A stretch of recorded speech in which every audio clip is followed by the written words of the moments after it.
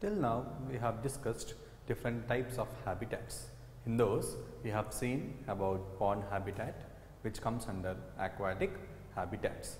Now, let us discuss about different types of habitats which comes on land. We call those habitats as terrestrial habitats. In terrestrial habitats, the first habitat is tree as a habitat. Tree. We may see different types of trees in our surroundings. As you know that we have different varieties of trees in our surroundings. If you observe a tree, there are different types of organisms which are living on a tree. If you see here, the honeybees, the crows, parrots, squirrels, monkeys, snakes, earthworms, etc. These are the different types of organisms which are living on the tree, and these organisms will live on different places on the tree. If you see different places on the tree can be divided into three different places, that is branches and leaves of tree, trunk of the tree, and root and litter zone of the tree. If you classify or divide the organisms based on the places on the tree, the bees, wasps, moths, squirrels, blue-tits, hawks, monkeys, etc. comes on the branches, or they stay on the branches and leaves of the tree, whereas the insects and different larvae stay on the trunk of the tree.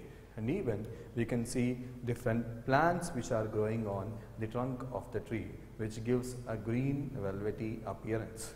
And if you see the root and litter zone, that is under the soil, we can see different types of bacteria, earthworms, wood lice, and also fungi. So these are the different types of organisms which are living on the different places on the tree. Next.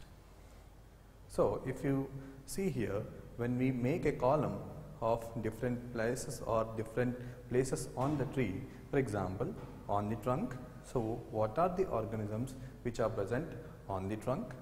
Between the branches, what are the organisms which are present between the branches? And on or within the leaves, so what are the organisms which are present on the leaf or within the leaf? So we can classify them and we can give examples in this way.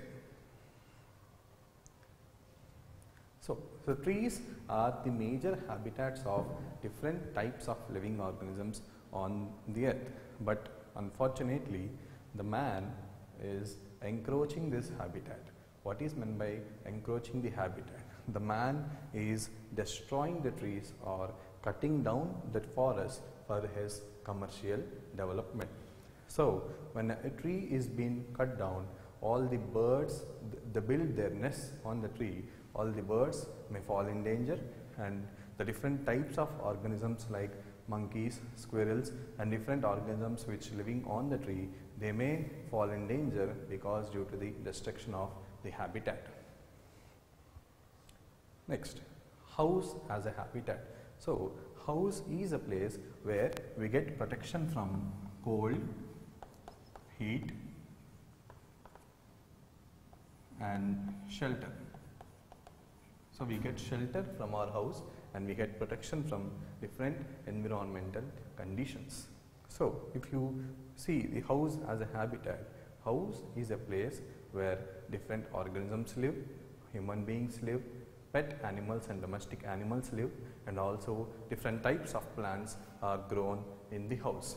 If you see here, there are different indoor plants which are grown inside the house, and a climber called a money plant which can also be grown inside the house, whereas different pet animals like rabbit, cats, ducks or birds, parrots, dogs, birds, fishes, and different types of birds are also grown in the houses. So house is not only a place for human beings but also a place for plants and also different domestic animals. So when we grow different domestic animals inside our house, a proper care and management should also be given to the organisms or the animals which are grown inside the houses. For example, cows and buffaloes. Cows and buffaloes, we rear these animals for milk. So, when we take milk from cows and buffaloes, it is our minimum responsibility to provide a good shelter for cows and buffaloes, a food and fodder for cows and buffaloes, and also proper water and also proper management and care should be supplied for the cows and buffaloes in order to avoid the diseases spread by different microorganisms. And concern towards the pest. So, as we are growing different domestic animals in our houses, it is our minimum responsibility to show the concern towards the pest. As we show our concern towards the different pests which we grow in our houses, they are more affectionate towards us. For example, you have seen a dog which is growing in your house. A dog licks your feet, a dog wags its tail, a dog sits beside you, and a dog walks with you. So, this is the affection which a dog shows towards you.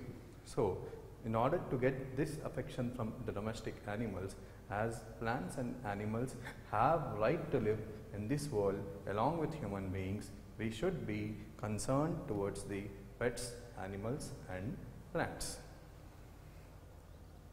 Orchids.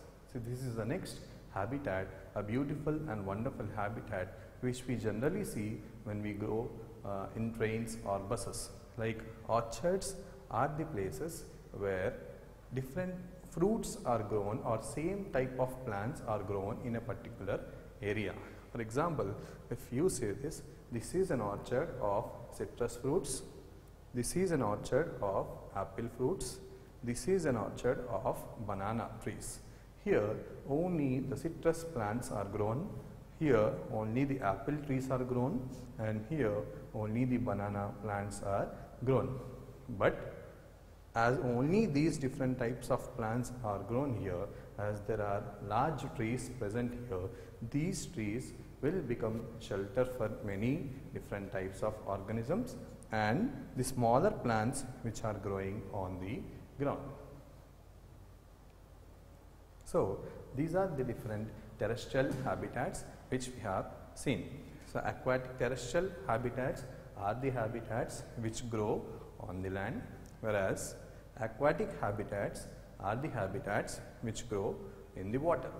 It may be on the surface of water or inside the water. So, when we compare the organisms like plants which are growing on the land and on the water, like for example, the terrestrial plants and the aquatic plants, the stem of terrestrial plant. What is the difference between the stem of terrestrial plant and the stem of aquatic plant? And what is the difference between leaves, roots and other parts which are present in terrestrial plants and also the aquatic plants? In this way, we can compare the organisms which are growing in terrestrial habitats and also the aquatic habitats and their modifications which suit to the particular environments. These are the next type of habitat is desert habitat. Deserts are the places where the temperature is very high,